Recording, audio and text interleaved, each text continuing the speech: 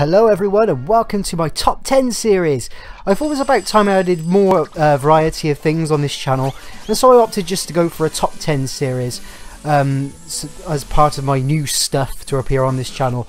I'm not going to ramble on, you all know how a top 10 works. So without further ado, here is my first top 10 list, my top 10 Sonic the Hedgehog games. Number 10 goes to Sonic Lost World for the Nintendo Wii U. Sonic Lost World was a weird one for me. I was intrigued about this game when gameplay demos of it were shown on various sites.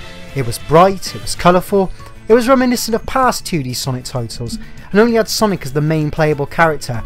Not Big the Cat, not Knack the Weasel, not Chester the Whale, no, the only main character was Sonic. When I finally got the game one Christmas, the gameplay looked and felt different to past 3D Sonic titles, offering more in the way of platforming as opposed to just simply going fast. It also felt a lot like another platforming game, but I can't for the life of me remember which one. All in all, it felt like a solid Sonic title, and one that brought back the platforming element of the Sonic series which previous 3D installments forgot about. A lot of what made the past 2D Sonic titles so great was the intricate platforming mixed with the high-speed action we all know and love, and Sonic Lost World did a good job in combining these two mechanics. However, the difficulty could be very frustrating at times, and at multiple points I got stuck and lost all my lives. It tended to be on certain 2D sections of the game where precise controls were needed, and it seemed to be an area where the game lacked. Lost World didn't have bad controls, far from it, but they weren't perfect. Sonic Lost World though still remains a great solid Sonic title, and one you should pick up if you see it for a cheap price, and that's where it earns my number 10 spot. Number 9, Sonic Chaos for the Sega Master System and the Game Gear. Number 9 is the one which will probably cut my subscriber count in half, because apparently not many people like this game, or any other Master System Game Gear games actually. And yes, while I can see that the Master System titles are not on the same level as their Mega Drive counterparts, the Genesis counterparts, they aren't as awful as most people make them out to be. At least, not in my opinion. I never had a Game Gear or Master System growing up, but when I stumbled across my friend's Game Gear one evening when I was probably around 8 years old, I was astounded by what was inside. A portable Sonic game? In colour? I wasn't even aware such a piece of magic existed. I was used to the Game Boy and its lovely colour palette. But no, seriously, the Game Boy was revolutionary. Apart from the 16-bit graphics though, Sonic Chaos had nearly all of the positive features of its 16-bit cousins. Familiar, speedy gameplay with great platforming integrated, the ability to play as Sonic and as Tails, Tails could even fly, fantastic music, and a genuinely good Sonic title to play on the go. Maybe I am a bit nostalgia blinded, and yes, it isn't as good as the Mega Drive titles, but I still come back to this portable Sonic title every so often to get my 8-bit Sonic fix. Number 8, Sonic Advance for the Game Boy Advance. Number 8 goes to another portable Sonic title, Sonic Advance for the Game Boy Advance. Most people usually opt for the second game of the Advance trilogy as their favourite out of the three, but for me it has to be the first one. Sort of a similar story to Sonic Chaos really. I wasn't used to playing Sonic games on the go. It was my friend who owned a Game Gear along with Sonic Chaos, not me. However, I did own a Game Boy Advance, but so did my brother, and he managed to end up snagging the game before I did. Needless to say though, whenever he put down the game, I would immediately shove the game in my GBA to play it. Sonic Advance was superb, miles better than any portable Sonic title before it, having a selection of 4 great traditional Sonic characters before the days of Chip the... well, whatever he was. It was amazing. I prefer the first game in the Advance trilogy because of its feel and the levels which were in the game really. Sonic Advance had a feel of the older traditional 2D Sonic titles of the Mega Drive, a feeling which players were forgetting due to the 3D adventure games which were really popular at the time. To experience this Sonic sensation again, on the go, in fantastic 16-bit graphics, was unforgettable. Combine this with each character having their own custom moveset, such as Knuckles being able to punch, and Amy being able to wield her Hammer of Death, and the awesome diverse levels with their equally awesome soundtrack, then you have, in my opinion, the best portable Sonic game around. Number 7, Sonic CD for the Mega CD. or the Sega CD, depending on where you come from.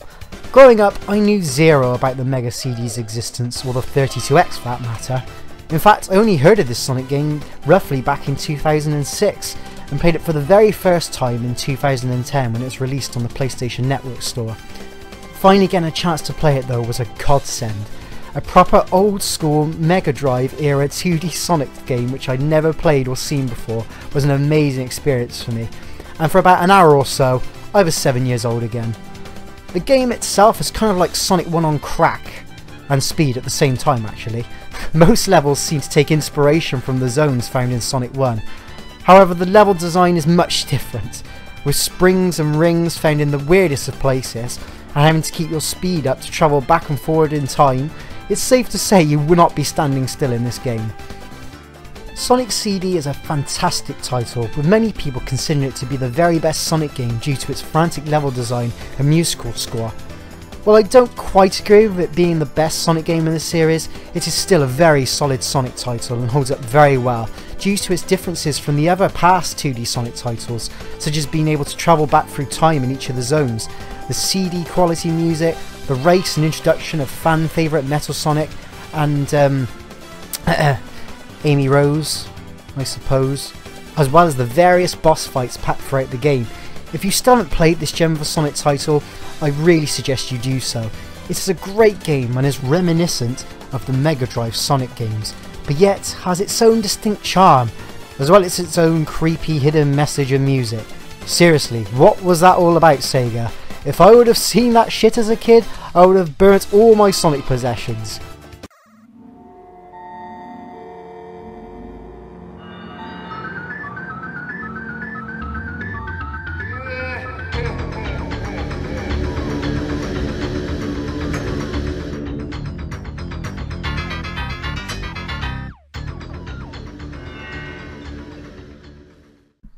Number 6 goes to Sonic the Hedgehog for the Sega Mega Drive / Genesis. Number 6 goes to the game which started it all. It started the great video game rivalry of the early 90s and gave Mario and Nintendo a run for their money. The original Sonic game is a timeless classic. When Green Hill Zone pops up and the music begins to play, you can't help but feel taken in by the whole atmosphere of the game. I would be lying if I said I could remember how I was introduced to this game, but according to my mum, a neighbour of ours owned a Mega Drive, whilst we only had an NES at the time. She said I couldn't stop harping on about this game called Sonic the Hedgehog. Apparently I always wanted to go over their house to play it. Needless to say, the game left its mark on me.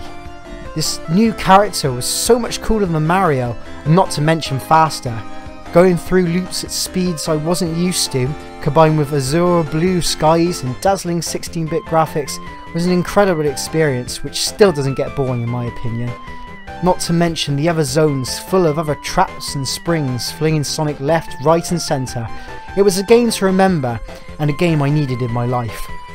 Eventually my brother and I were lucky enough to own a Mega Drive, and one of the first games we had with it was Sonic the Hedgehog. I couldn't stop playing it. Even today the graphics and sound are just timeless. Sure, some of the zones aren't the most memorable or best zones featured throughout Sonic's exclusive career, but they still hold up very well and are still a blast to play to this very day. And the game introduced me to my all-time favourite fictional character, which provided me with years of entertainment and enjoyment through good times and bad, Sonic the Hedgehog. Thank you, Sega. Number 5, Sonic 3 and Knuckles for the Sega Mega Drive / Genesis. The last of the all-time golden greats of the Mega Drive era Sonic games comes Sonic 3 and Knuckles. Well, they were actually released as two separate games because of their size, but they were always meant to be one long continuous adventure. Hence why Sega made the Sonic and Knuckles cartridge in such a way that it could lock onto the Sonic 3 cartridge so players could play it how it was meant to be experienced. Growing up, I never owned either one of these carts. I knew a few friends who had Sonic and Knuckles, but I never knew anyone with Sonic 3, which is incredibly odd now I come to think of it. In fact, I only heard of Sonic 3 later on as a teenager messing around with emulators. How tragic was that? But this was a time without internet and when I wasn't subscribed to any gaming mags, so I had no idea about the newest Sonic titles at the time. Plus, I was still getting my Sonic fix from Sonic 1 and 2. Of course, many years have passed since then and I've played and beaten both of these titles, I probably prefer the Sonic 3 campaign, if you want to call it that, but both of these carts offer longer zones for Sonic, Tails, and new all-round badass Knuckles to play through. Playing through the zones with Knuckles felt fresh and new, in addition to Knuckles himself being such a fan favourite due to his design and character, an element which the Sonic team of today just can't seem to emulate anymore. Once again, the music is kick-ass, and there's a different sound to it this time around due to several new composers being employed at Sega, one of them being Michael Jackson. Yes, the Michael Jackson. As well as the zones being longer in length and different designs which weren't seen in a Sonic game up to this point, such as a snow zone and a desert themed one, as well as many others which integrated platforming and speed almost flawlessly. Many fans name this as the best Sonic game available, with all the great zones to play through and going back to a simpler time which just consisted of Sonic, Tails, Knuckles and Robotnik. I can see why fans cherish this gem of a game. Number 4 goes to Sonic Adventure 2 for the Sega Dreamcast. Hang on, aren't all 3D Sonic games entirely and utterly rubbish, I hear some of you say? Well no! The first two 3D Sonic games, originally for the Sega Dreamcast, they're not rubbish at all. They're actually very good. Well, at least in my opinion they are. Sonic Adventure 2 allowed you to play as the baddies for the first time ever in a Sonic title. It was a really great feature at the time, and the one which really enticed me to purchase the game.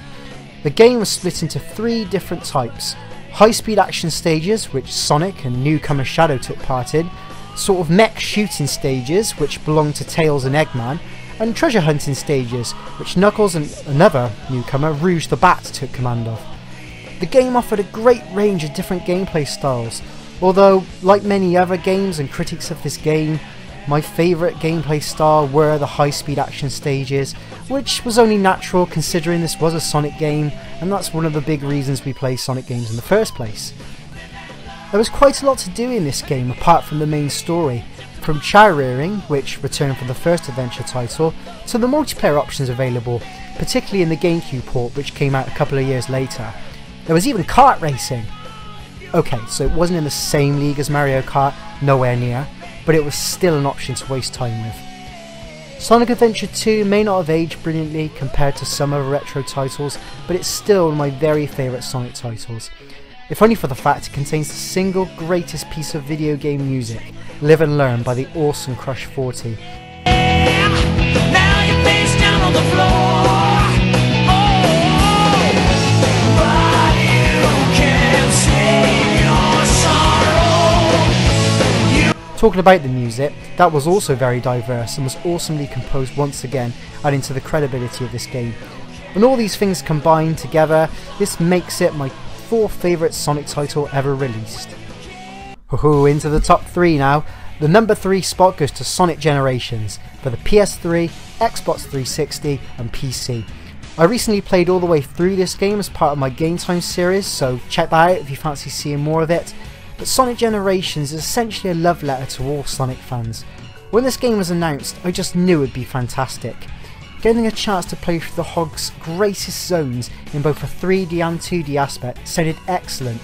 Add to the fact that Sega added another Sonic, classic Sonic to be precise, complete with this pale blue look and stout size, then this simply was just a must-have Sonic title, a feeling which I hadn't felt in a while at this point. The designers put a lot of care and attention into this game, and were most probably fans themselves. Both 2D and 3D stages captured the essence of their original designs, whilst adding something new and unfamiliar, like riding the skateboard in the classic Sonic City Escape stage, or adding new wisps to the Planet Wisp stage, originally from Sonic Colors. Modern and classic Sonic play differently and have different skills which are unique to them, such as classic Sonic's elemental shields which make an appearance from Sonic 3 and Knuckles, or modern Sonic's Lightspeed Dash from the Adventure series. If you're a fan of the past Sonic titles, there is a lot in here that will make you nostalgic and make you say, oh yeah, I remember that from Sonic 2, or I remember that from Sonic 06. Actually, scrap that last one. But seriously though, if you do want a genuinely great Sonic game, then pick this up. And if you're a long-term Sonic fan and have been around since the Mega Drive games, then it would literally be a sin not to purchase it. If you happen to own this game on PC, there are even mods which include many other past Sonic levels which didn't officially make it into the game. Some of them look incredible. Oh yeah, and the music itself is a good enough reason to pick up the game. Seriously, some of the songs and remixes featured in this game are outstanding. Far too many to mention here. And the way the game ends, oh, guys and girls, you just need this game in your life if you're a Sonic fan. Enough said, moving on. Number 2 goes to Sonic the Hedgehog 2 for the Sega Mega Drive / Sega Genesis. Sonic the Hedgehog 2 means so much to me. It was one of the first games I ever owned. I usually had to share a lot of my games with my brother when I was younger, so I was very excited to have this game all to myself. It also cemented the fact that the first Sonic game wasn't a fluke and made the blue hedgehog my very favourite video game icon. It's also the game I probably played the most. I must have played this game going into 4 digits by now. Seriously, I play it all the time when I've got a spare minute or two. Where it's the original Mega Drive version or the countless digital versions available on multiple systems throughout the years, I usually can't help myself and purchase it again and again and again. The game itself wasn't anything revolutionary, it didn't do anything that different to the first Sonic game, but what it did do was improve upon the first game in practically every aspect. The game now featured a new character for Sonic to team up with, Tails the Fox, which meant a new multiplayer mode. This game also introduced, arguably, Sonic's greatest move, the Spin Dash, propelling Sonic from 0 to 745 miles per hour, I think, in a matter of seconds. This kept the rhythm and the speed of the game constantly going. There were now more zones, and each one had the perfect mixture of speed and platforming, more than any other Sonic title in my opinion. The music was now even better and features some of the very best Mega Drive tunes you'll hear. The game also introduced a 7th Chaos Emerald, and once Sonic collected them all, he became a complete golden badass by the name of Super Sonic. All of these things and more makes this my second best Sonic title ever. And my number 1 very favourite Sonic game goes to Sonic Adventure for the Sega Dreamcast. These days all you seem to hear is how bad the 2 Sonic Adventure games are, particularly this one, and while I do admit this game has aged, just like Mario 64 has aged, the game, at least in my opinion, is still a top Sonic title and my personal favourite. This game was responsible for bringing the Speedy Hog into 3D for goodness sake. It included various characters both new and old, and the levels were exciting and fun. Look, I can sort of understand why some people don't class this as a great Sonic title. Yes, including Big the Cat into the gameplay was very questionable. Yes, the E102 levels were quite short, but the rest of the characters and their levels were pretty solid, especially for 1998. Who can forget the first time you saw Sonic running at the speed of sound away from that whale Emerald Coast? The first time playing as Knuckles being able to use his gliding ability in a full 3D environment. Because, let's face it, controlling Knuckles' gliding ability in the past 2D titles was pretty stiff. And finally getting the chance to play as Super Sonic in that epic last section of the game with Open Your Heart blasting out, it was awesome stuff. Yes, I will admit, I might be a bit nostalgia blinded by this game because this game literally blew my mind as a kid. Last time I saw Sonic before this game, it was running along a 2D plane. Next thing I know, I see this game being demoed in a local Toys R Us with Sonic running faster than ever across a fully rendered 3D city. It was too much for 10-year-old me. I needed it. And after playing it, it still lived up to the hype in my opinion. Yes, Sonic Adventure may not be the perfect game, and yes, if I was trying to convince someone to become a Sonic fan by showing them the highlights of Sonic's career, I'd probably show them Sonic 2. But for me, this game signified that Sonic could survive in a 3D environment. It can be done. It's also a game which is one of the sole reasons I keep my Dreamcast in my room, as I find myself regularly coming back to it. It's a fun game with a totally fantastic and diverse soundtrack. Seriously, I think I nearly have every single one of the tracks in this game on my iPod. And overall, it has a great story, the best in any Sonic game in my opinion. So yeah, Sonic Adventure. Not the most perfect or stable of Sonic games, but it's not the atrocity most people make it out to be. If you're a Sonic fan and you haven't played it yet, just play it. It really is a great 3D Sonic title, and one when you look past the negatives such as the glitches and Big the Cat, you're sure to enjoy. And yeah, it is my very favourite, number 1 Sonic the Hedgehog game.